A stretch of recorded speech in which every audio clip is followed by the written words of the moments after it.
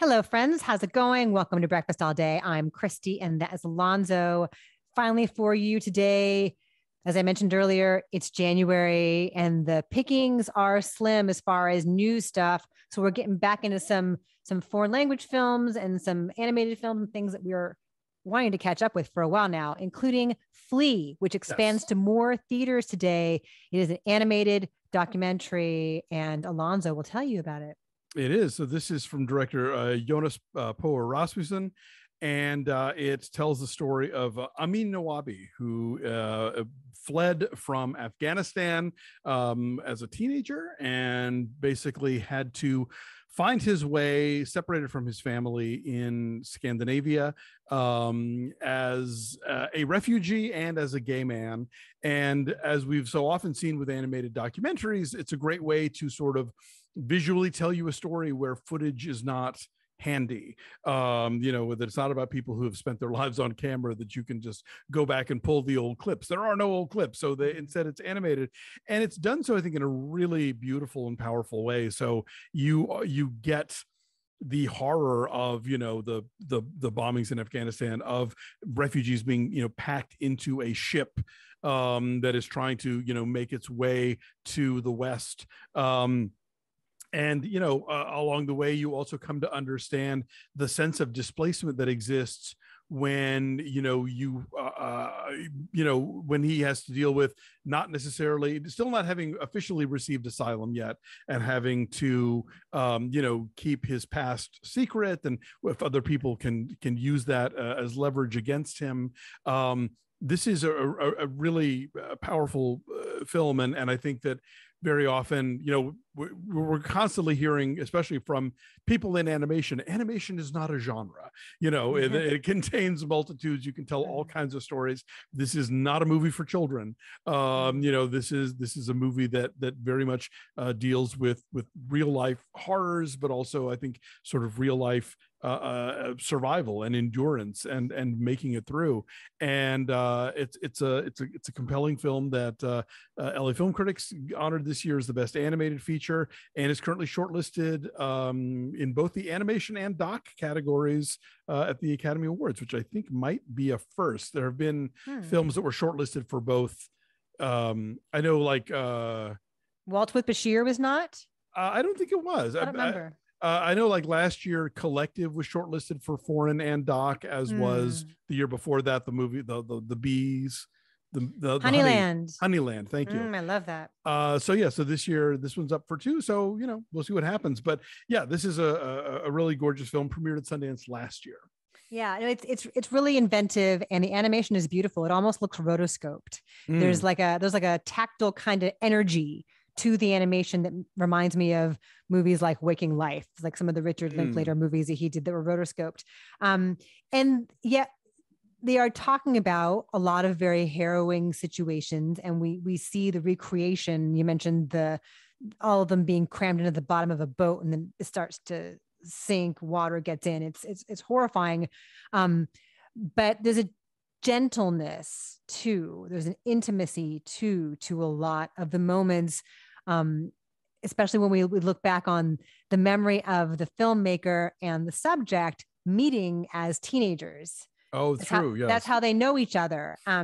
Is that and Amin is a pseudonym for this gentleman whose story that it is, because he wanted to remain anonymous still, because he's telling the story of a lot of illegal things that he had to do in the name of survival, and maybe just for his own personal protection. He just wants to stay anonymous, and so he does. And so the name Amin is made up, but they reflect on how they became friends as kids. He also reflects on the kindness of an older teenager traveling with him when they leave Estonia, and then they're being smuggled airport. And he ends up going to Denmark, and the other guy ends up going to Sweden, I think. Maybe.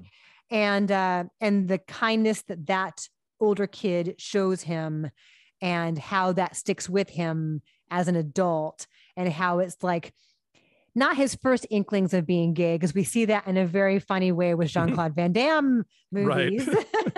And the way that they show the influence of like Western culture on this kid is kind of amusing. And also the fact that he realizes, oh, I like guys. But that must have been doubly challenging for him in having to hide. Having to hide in a multitude of ways, not just your ethnicity, not just your intentions, but also who you truly are.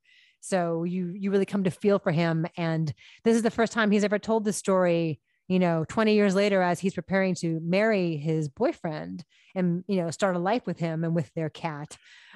He wants to be truthful.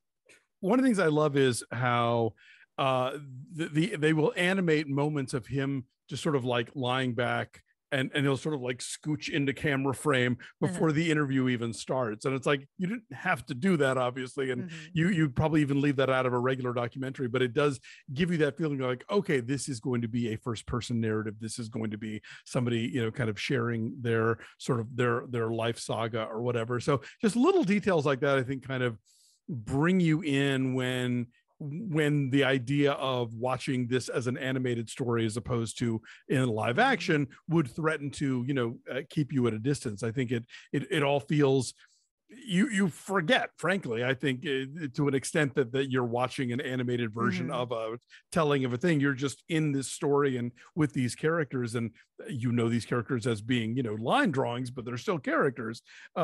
The scene where he comes out to his older siblings and how they respond, I thought was just gorgeous. I really loved that. But yeah, this is, I think, a movie that's really formally daring, and then also just I think with documentaries we're very often kind of left down to like, well, are you telling an interesting story, and then are you telling it in an interesting way? And I think this movie is doing both. So why are our numbers what they are?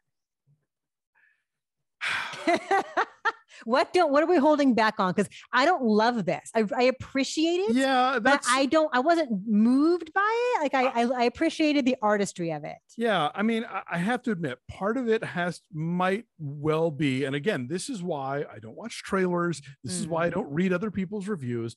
But like, this movie got such rapturous praise coming out of Sundance. I remember editing and posting Carlos Aguilar's review, who just loved it and like was just so high on it. And the people who, there are people who just like do have this feeling. I got a letter today from the distributor Neon, sent a letter out from Bong Joon-ho, I got calling that too. it his favorite film of the year.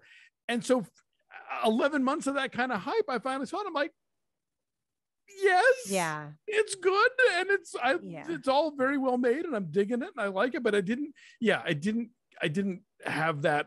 I didn't cry, which I think a movie like this at its best would do to me. It didn't give me the same sort of like tangible excitement of something like, Waltz with Bashir or Persepolis. I think both of those felt very much, and I think like Persepolis, I think the fact that the animator is also the person telling the story really gives it a more sort of personal heft, whereas here you're operating at a few removes.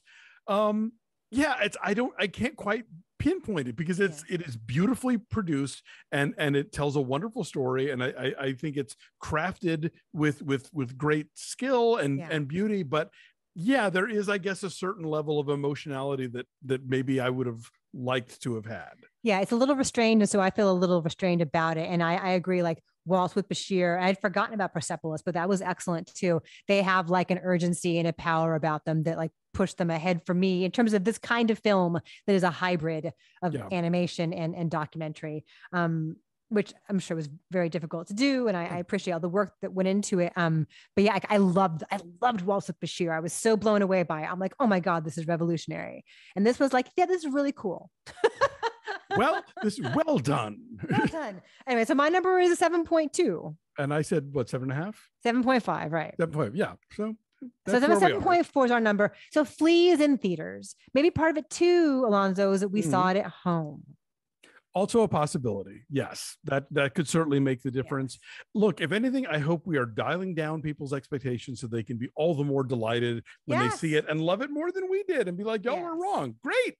I wish I'd heard more tempered reviews going into it. Maybe I wouldn't have had my expectations quite so high. Yes. Anyway, so that's it. So Flea is out there in the world. Let us know what you think if you see it.